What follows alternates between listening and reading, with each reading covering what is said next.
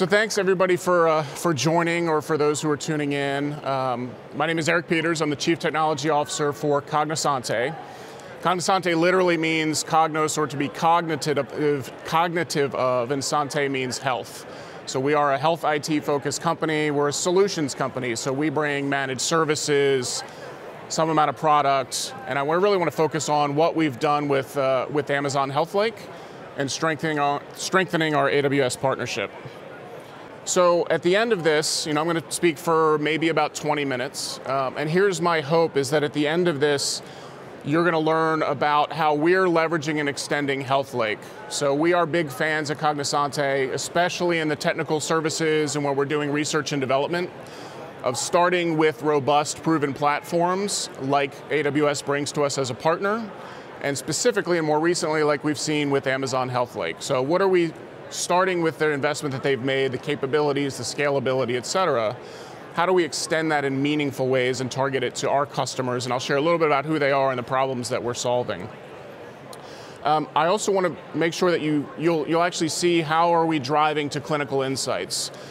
You will often hear, well, what the care provider or the physician or the clinician wants is all of the data. Our discovery has been they don't really want all of the data. They want the most salient data. They want the most actionable data. They want highly filterable data. And that's a primary focus area of ours, as we're looking at how we bring FHIR to bear and maximize its strength. So in this particular case, the fact that FHIR has encapsulated discrete resources and data types, so we can only grab what we need, what's most relevant. We can filter it, we can correlate it, and you'll see what we're able to do with AI and machine learning, leveraging the power of HealthLake to bring the right data forward at the right time with as minimal effort on our part as possible, which is something we're very interested in. I'm also going to talk a little bit about our approach to human-centered design. I mentioned this idea that the care provider doesn't want all of the data, they want the most salient. Well, how do we continue to learn that? How do we continue to tailor our offering that it is answering the data questions that they have and the challenges that they're facing? So I want to give a real quick summary of sort of who we serve and what we do. I think it's important because these are very targeted problems that we're solving, and our company, we bring a lot of expertise to that really complements where AWS is empowering us with HealthLake. So we are, as I mentioned, a solution provider. We are largely, albeit not exclusively, focused on health, supporting end users. We spend a lot of time focusing on beneficiaries of Medicaid, veterans who have served this country, active service members, and the like. And so we're very much about what is the mission of how we're supporting those who have need of those type of services. And what's most relevant in the scope of what we do here is we do build things as part of our solution offering. It typically comes with the services we provide and how we package that. And we're delivering it to our customers and continually measuring ourselves in how are we making sure that we're bringing the value that they expect. You'll also notice we have very much a focus in health information exchange at the state or large regional level. We also support the nationwide exchange of healthcare data that occurs as part of the eHealth Exchange Hub. And you'll see that experience is what has driven us to maximize the benefits that HealthLake can offer us. So let me focus on the problem that we're solving and what we're looking to AWS to do as part of this partnership. So we had, over several years, developed ideas and approaches using human-centered design to how do we visualize clinical data meaningfully. We've all seen bad representations of that or challenging ones to navigate. We've also all seen viewers where the most salient data is not surfaced because you're dealing with unstructured documents is always a prime example that we all deal with. So how do we surface that information in an actionable way as quickly as possible, where we can do the minimum amount of work and we can complement what AWS brings to bear for us? So that shows up in a couple of ways. One is as HealthLake was announced and launched by AWS, we were able to very quickly port our clinical viewer design pattern over to HealthLake because we had built the entire solution on FHIR as far back to the very beginning. We're a founding member of the Da Vinci project. We've been very invested and focused in FHIR since its outset. And so because we had focused so heavily on that, we were able to transition and pivot to empowering HealthLake very, very quickly. So speed was a critical focus for us. Leveraging NLP or natural language processing tools that come with Comprehend Medical as the data is being fed into the HealthLake and how we can surface up concepts and relationships, and I'll show you some screenshots of that here in a minute and talk more specifically about how that's empowering us for our customers. But this really enabled us to leverage HealthLake as an accelerator so we could take a solution that we had started that wasn't as robust and powerful as it could have been, and we could move that over and set it on top of HealthLake and then maximize from the benefits that HealthLake brings to us. And we were able to do that in weeks and months as opposed to months and years, which is good when we're trying to get solutions to our customers. So the viewer that I'm going to show you and that we're talking about that we branded as eSante Clarity. eSante is our e-health platform of packaged solutions. Clarity is our product where we are able to view clinical data. So highly tailorable, I mentioned earlier, because of the nature of FHIR resources, not only the encapsulation of the data in smaller bundles, but all of the resource relationships that exist. It makes it much, much easier for us to render that data in a cleaner, more organized way that's highly filterable and navigable for the user, which is not something we always experience in viewers of clinical information. I mentioned because we're an early adopter of FHIR, we had that expertise to port very, very quickly and pivot to maximizing the benefits that HealthLake afforded us. And then we were able to take the rest of the AWS tool set, whether that's AWS Cognito or Lambda services or how we do data archiving, and surround our solution with more robustness and enterprise capability because we are hosting this as a serverless solution that's running in the AWS cloud. So really maximizing not only the benefits of HealthLake, but all of the perimeter capabilities that Amazon brings us. We launched this into the AWS or Amazon HealthLake marketplace over the last few months. And so this is a solution that any end user can, in a self-service modality, say that's something that I want to use. I want to connect it to my HealthLake. I want to connect it to my data, and I want to be off and running very, very quickly. So that's something that I'll show you a little bit more about. So how does this work? So one of the key things that we knew we had to bring to this was it has to be your data and your control. So we were able to move our viewer and put it as what I'll refer to as a facade on your HealthLake. But you are in control. You are in control of the keys. You are in control of the auditing.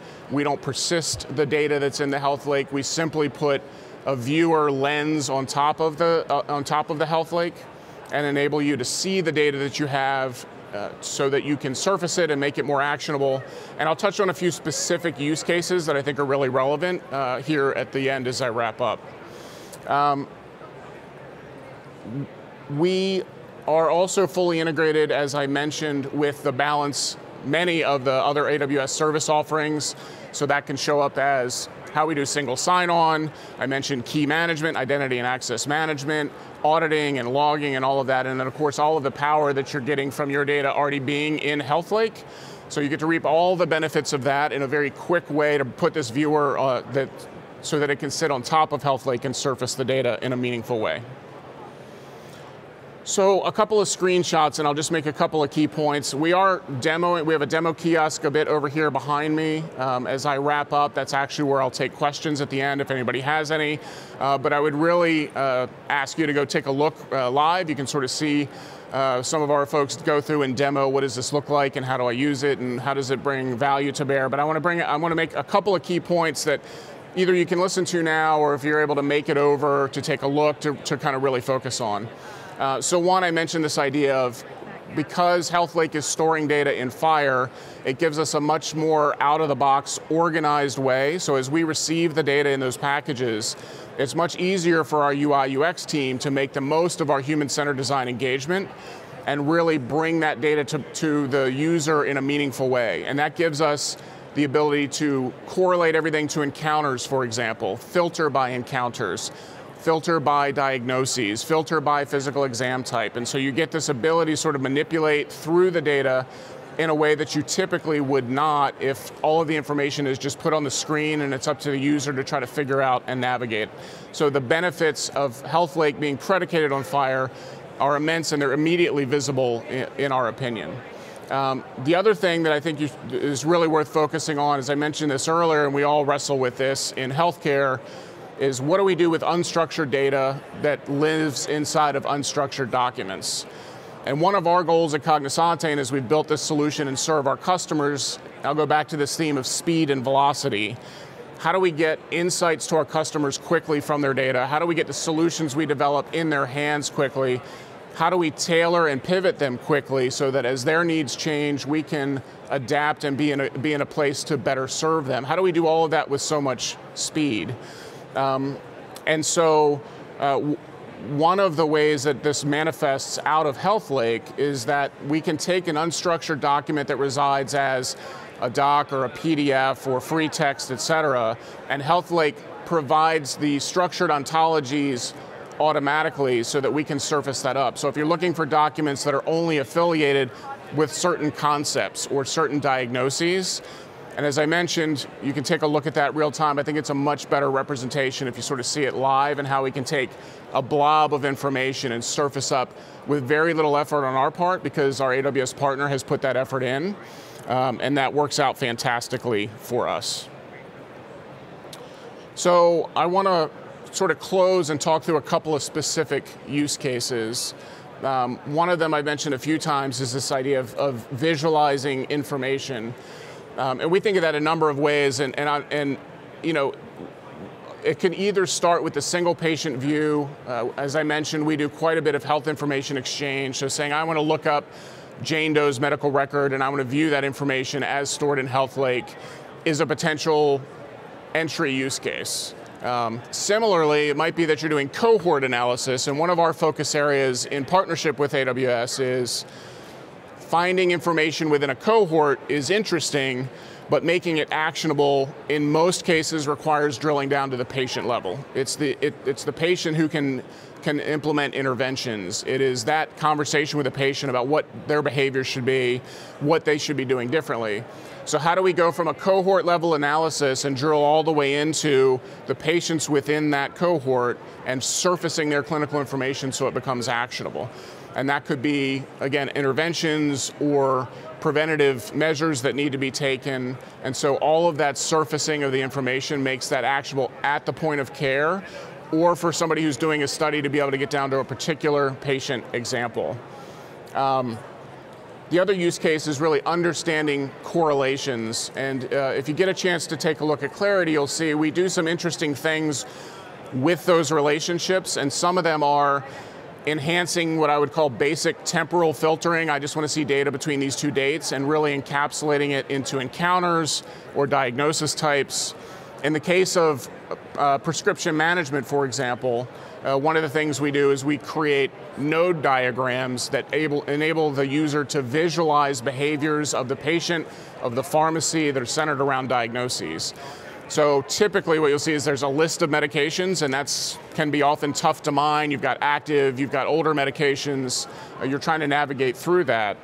But if you can visualize that information as nodes, so now I can see the relationship of prescriptions by pharmacy, by diagnosis, by patient, you can more readily and visually find things like frequent flyers or somebody who's abusing the system, or if there are adverse reactions that might have been missed, and that type of information, because it's very, very quickly surfaced.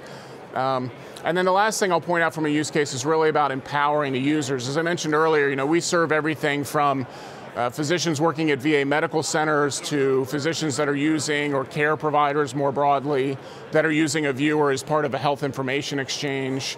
Somebody who's doing cohort analytics and sort of that data science mining of looking for information within a large population. So with any one of those use cases, how do we tailor our offering and our solution to solving those problems very, very quickly? And I would wrap by saying the way that we get there is because we don't have to focus on the core, we don't have to focus on the engine, AWS, in particular, HealthLake in this case, has surfaced up that data in a meaningful way, in an actionable way, so we can focus on the UI, UX, we can focus on the tailoring and filtering, we can focus on the onboarding and the training and the outreach, and we can trust in the platform and the engine. And also bringing us back full circle to this idea of that it's your data, your control for the owner of the HealthLake.